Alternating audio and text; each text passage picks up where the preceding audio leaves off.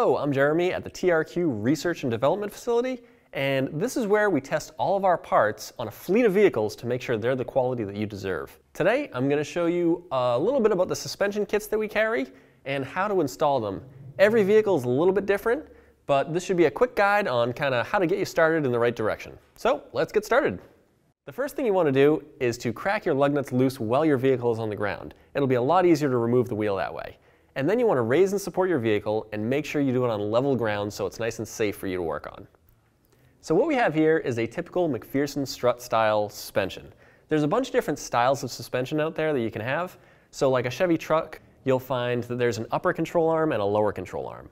The lower control arms come out with usually two bolts on the inside where they connect to the frame, and then there's a ball joint on the outer side that connects to the knuckle.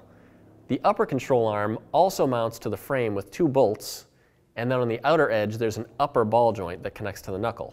Ball joints typically have cotter pins going through them with castle nuts, so you'd pull the cotter pin out, and then you'd remove the castle nut, and then you can use a ball joint press, you can use a pickle fork, or you can use a large hammer to remove the ball joints.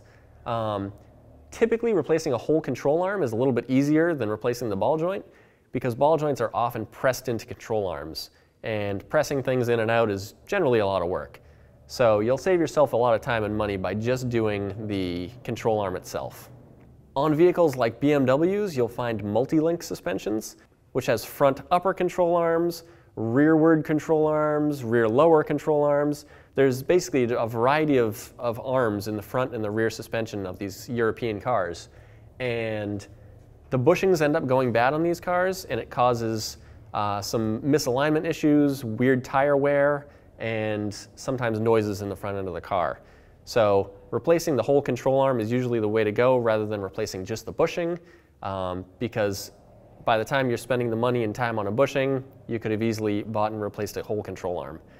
It's definitely the more efficient way of going about it. If you have a vehicle with front shocks instead of struts, a shock is usually pretty easy to remove. Usually there's one bolt on the top and then two bolts on the bottom. You should be able to pull the shock out and it won't really affect the structure of the vehicle, as opposed to a McPherson strut where you'd pull out the strut and the whole vehicle kind of like falls apart in the front end. A shock is an individual unit that can be removed from the car, and the car will still stay together. The wheel still stays straight. So you can pull the shock right out of the bottom of the control arm, or wherever it happens to mount. It's usually attached to the bottom control arm and then somewhere on the frame. Shocks are generally really easy to install, so it's totally a do-it-yourself driveway repair. This is pretty typical on a front-wheel drive car or more newer unibody trucks, and it's called a McPherson strut style setup because it has a McPherson strut in it. A McPherson strut has a coil on the top, and the shock is built into it. And it also connects to the steering knuckle. So the whole strut turns with the steering. And when these things wear out, they tend to make noise and they tend to sag, and you'll end up with a bouncy ride. But to replace these, you need to remove a whole bunch of other parts. So I'll show you kind of what's involved in replacing one of these. Up at the top, there's usually 3 or 4 bolts that hold the top of the strut to the car. At the bottom, there's 2 large bolts that hold the strut to the knuckle. And then there's going to be a couple of brackets in between. So right here we have an ABS bracket and a brake line bracket. You'll want to remove both of those to remove the strut. And then back here you have a sway bar link, which is almost always attached to the strut from the sway bar. So once the 2 bolts are removed from the strut and the sway bar link is removed and the brake brackets are removed, you can basically fold this whole knuckle down and you can pull the strut right out of the car. When you put it back in, you basically install it the same way you took it out, and when you're done you want to get an alignment, because there's usually some adjustability in this region right here where you can tip the camber of the wheel in or out and adjust your camber. So you always want to make sure you get an alignment when you're done doing struts. Over here you have your tie rod end. And this is technically an outer tie rod end because it's on the outer side of your steering rack. And when these things wear out, you'll notice some play in your steering wheel. To replace this, you would want to loosen this nut right here, and that frees it from the steering rack rod. And then down underneath it, you'll find a castle nut most of the time. And the castle nut is held in with a cotter pin. So to remove the tie rod end, you remove the cotter pin, you twist off the castle nut, and then you can use a press or a hammer or a pickle fork to remove the tie rod end from the knuckle.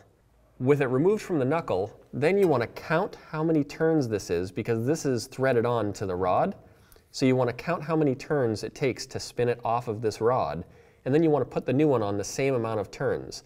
And that way your alignment will be pretty close to where you need to be. Once you've replaced it, you want to get an alignment on your vehicle, because this right here has adjustability in it. And if you don't get it quite right, the toe of your wheels is going to be wrong. So the front of your wheels are going to be tipped in or tipped out, and your steering wheel might not be straight. So you always want to make sure you get an alignment after you do tie rod ends.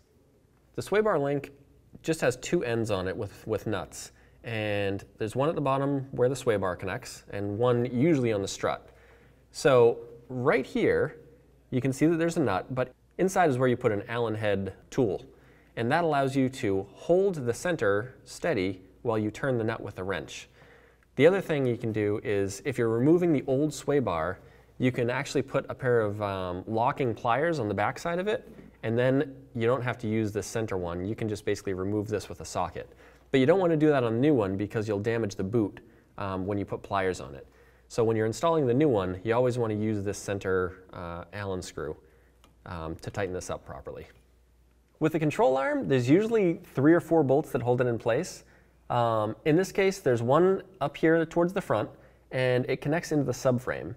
There's usually some pretty large bolts in here that are very tight, so sometimes it can be kind of a wrestling match to get them out.